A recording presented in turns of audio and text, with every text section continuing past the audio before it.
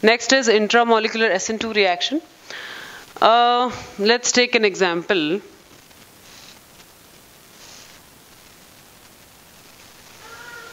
I have a chlorine attached over here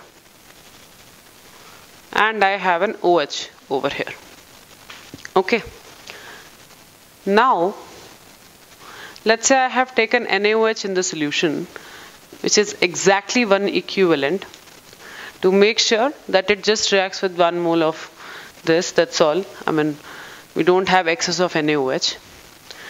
So what will happen? This NaOH will basically create OH minus. This OH minus can act as a base also, and this can act as a nucleophile also. If it will act as a base, it will pull out the hydrogen from here. And if it will act as a nucleophile, it will kick out the chlorine from here. So it has two options. One is removal of this hydrogen by acting as a base, and other is removal of chlorine by acting as a nucleophile. What it would prefer doing?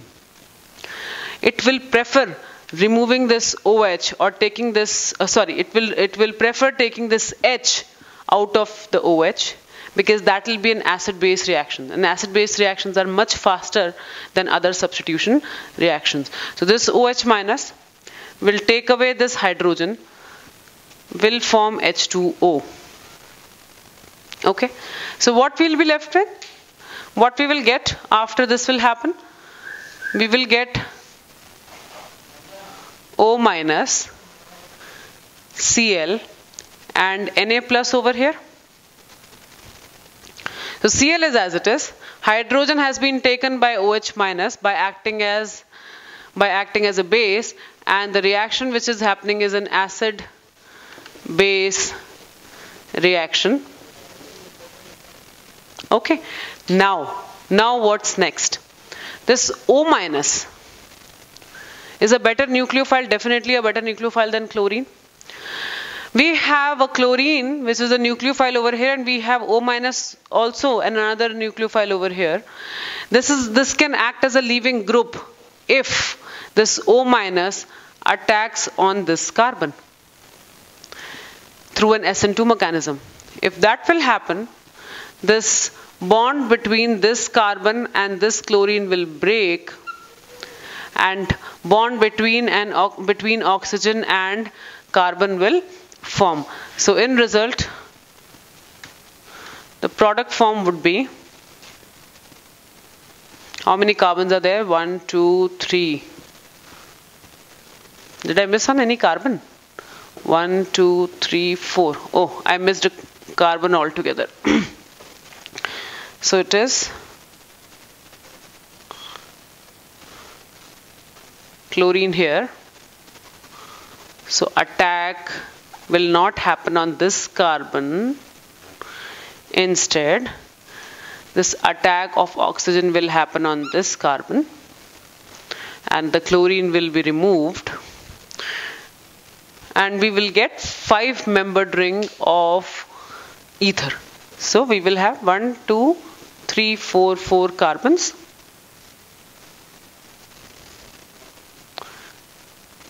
One, 2, 3, 4.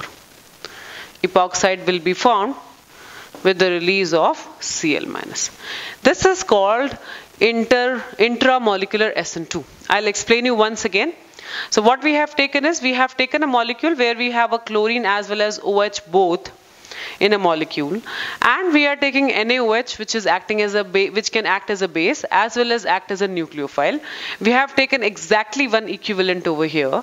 Now NaOH will give you OH minus. This OH minus can release this OH minus can take H plus from this OH by acting as a base and can do the acid base reaction, or it can act as a nucleophile, can replace this chlorine from this position. But what will it prefer doing? It will prefer doing acid-base reactions, because acid-base reactions are faster. So this OH minus will take away this H, forming H2O, and what we will be left with, O minus and Na plus. Now, once this is formed, this O minus will be acting as a nucleophile, a stronger nucleophile in the chain itself. and hence will attack on the carbon where other nucleophilic end is there, or you can say the other leaving group is present. So this oxygen will attack on this carbon, and that is going to be a back attack definitely. We'll make sure this chlorine bond breaks and it will form, and this oxygen and this carbon will combine. Just mark the number of carbons all the time whenever you are doing a chain, a cyclic chain break reaction or a formation of a cyclic chain reaction, so that you can place things exactly at the position where they are supposed to be. So this is 1, 2, 3, 4. This oxygen will get attached to the first oxygen and it is already attached to the fourth oxygen. This is how an epoxide will be formed. Okay, now we'll do some questions based on this intramolecular SN2 to make sure that we have understood the concept. Now try out these questions. These questions are mixed questions from the concepts what we have learned. So it's not only on intramolecular SN2. Just identify and understand the question and do it yourself. Then I'll explain the whole concept behind these questions. Okay, now let's discuss the answers of a solution of these questions. Now this NaOH will split into Na plus and OH minus. OH minus will take this hydrogen with it. Loss of water will take place. It will form BrCCCCO minus. O minus will act as a nucleophile internally. Internally it will attack on the carbon where the leaving group is present or where the other nucleophilic end is, and it will do the back attack, so SN2 reaction. This will kick out bromine and the chain will become a 5-membered epoxide. Is this clear? Next. Now again here OH minus will be attacking on the hydrogen first, hydrogen of alcohol, to take out the hydrogen as H plus and act as a base over there. So we will get ICCH3 CH3 CCC CO minus carbon carbon carbon CH3 and Cl. Okay, now this O minus has 2 carbon possibilities or 2 carbons where it can attack. So it has this carbon where there is a nucleophilic end, and this is also another carbon where the nucleophilic end is present. Now if I check the leaving group capability, iodine is definitely a better leaving group as compared to chlorine. But it will be able to leave only when O minus will be able to attack. As we already know, this is an SN2 reaction. So in the SN2 reaction, we look for the crowding. Look at this carbon. This is highly crowded. There are 3 branches on the carbon, whereas on this carbon there are only 2 branches, or you can say this carbon is connected to only 2 direct carbons. So this O minus would prefer attacking on this carbon. Okay, will lead to the removal of chlorine and will form a cyclic ether over here, whereas this chain will remain as it is. So the compound formed will be 1, 2, 3, 4, 1, 2, 3, 4. So it will be like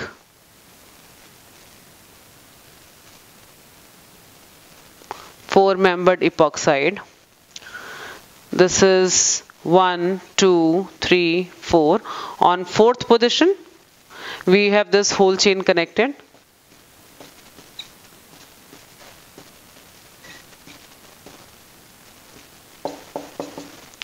So this will be the product form. I hope you have understood. If you have not understood, you can ask me in the class. Why? I'll explain you again why this O minus has attacked on this carbon instead of attacking on this carbon, because of the less crowding. Though I is a better leaving group, still the attack has happened on that carbon because O minus would not be able to attack itself if there is a very high crowding on the carbon where the leaving group is present. So we will give preference to this carbon as compared to this, and epoxide will form at this end, whereas this end will remain free. Now Now let's see the next question. We have a base. This is the question which includes all the concepts what we have learned. This is a base, okay, in a basic medium. So not in a basic medium, sorry. This is a base creating a basic medium.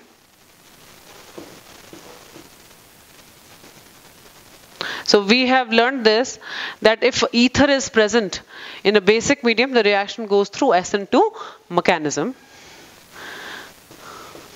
And we also know this, that this particular nucleophile is a strong nucleophile, so would preferably go through SN2 mechanism. So what all different areas it has, or what all different carbons it has where it can attack. I mean, not it has, but what all different carbons we have in our compound where this nucleophile can attack.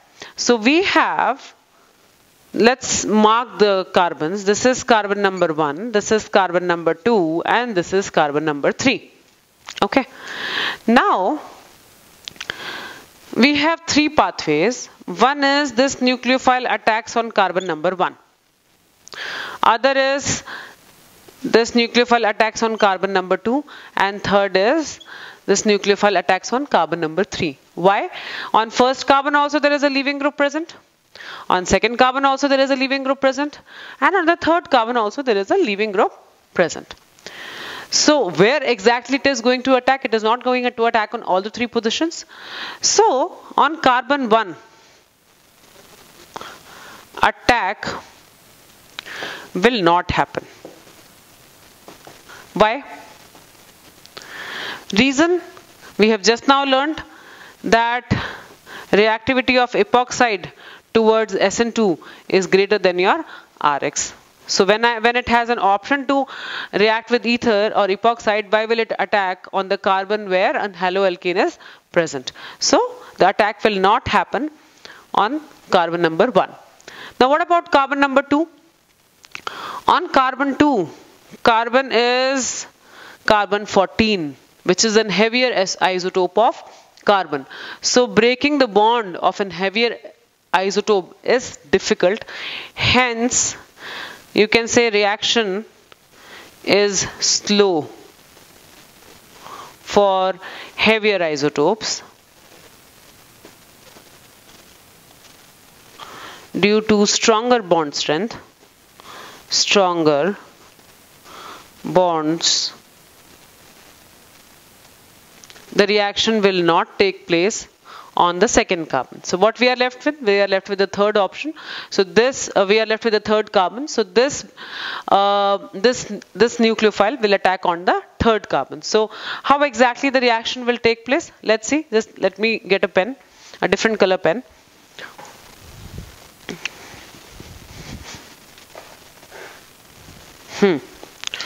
So I'll just write it down over here.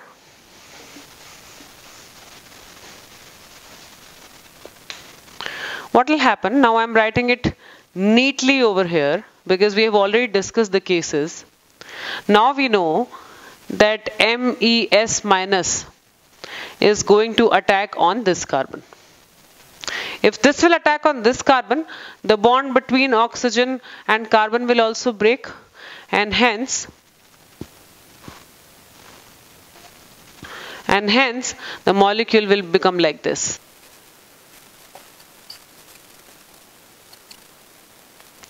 Right?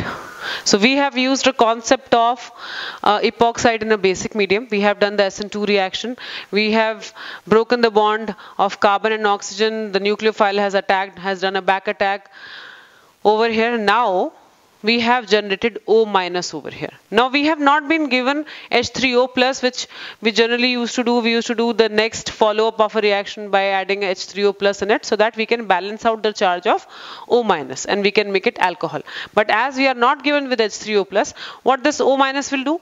O minus will do internal SN2, or you can say intramolecular SN2. So what is intramolecular SN2? Where a nucleophile in the molecule itself will attack onto the another nucleophilic site where where the attack is, sorry, so where what will happen, your nucleophile, there in a molecule there will be two nucleophilic sites. A stronger nucleophile will attack onto the weaker nucleophilic site, will replace that nucleophile or will kick out that nucleophile and will make the bond with that carbon. So here this oxygen will attack on this carbon, will kick out this bromine. We know O- is a better nucleophile than bromine. SN2 reaction will take place. So let's mark this carbon as 1, 2 and 3. 1, 2. And bromine is kicked out and the compound formed will be MES. Oxygen will get connected to the first carbon.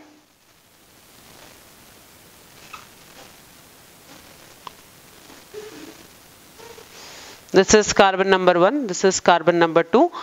The oxygen is currently present on carbon number 2. Now it will come between carbon 1 and 2. So it will get connected to carbon 1 as well as carbon 2, hence forming this as a product. I'll quickly explain you once again. So what has happened, I'll just quickly summarize it. We had MES as MES which was creating a basic medium. It was acting as a nucleophile. It had 3 sites where it could react. One is carbon number 1, one is carbon number 2 and one is carbon number 3. On carbon number 1, it did not react with the carbon number 1. Why? Because SN2 reaction is faster for ethers as compared to RX. So possibility of reacting with carbon number 1 is anyways gone. Come to the carbon number 2. Here we have carbon 14, which is a heavier isotope of carbon, and the reaction will be slower, or you can say the bonds are much stronger. Hence breaking the bond between carbon and oxygen will be little tougher, and hence this nucleophile will not attack on the second carbon. Instead it will attack on the third carbon, which is a normal carbon 12. It will attack on the third carbon and the bond between third carbon and oxygen will break, forming MES here and forming and giving the O- charge on the second carbon. Now this O- doesn't have any other H plus or anything to neutralize this. So this will be acting as a very strong nucleophile. It will look out for a site where it can attack and it can make a bond. So on the first carbon, first carbon has a nucleophilic end, which is relatively a weaker nucleophile. So O- will do a back attack, will kick out the bromine and will make a bond with the first carbon, forming an epoxide over here. So in this reaction we have used 2 concepts. One is the reaction of epoxide in a basic medium, and second is intramolecular SN2 reaction. So this is about your intramolecular SN2 reaction and all other reactions what we can do with the epoxide.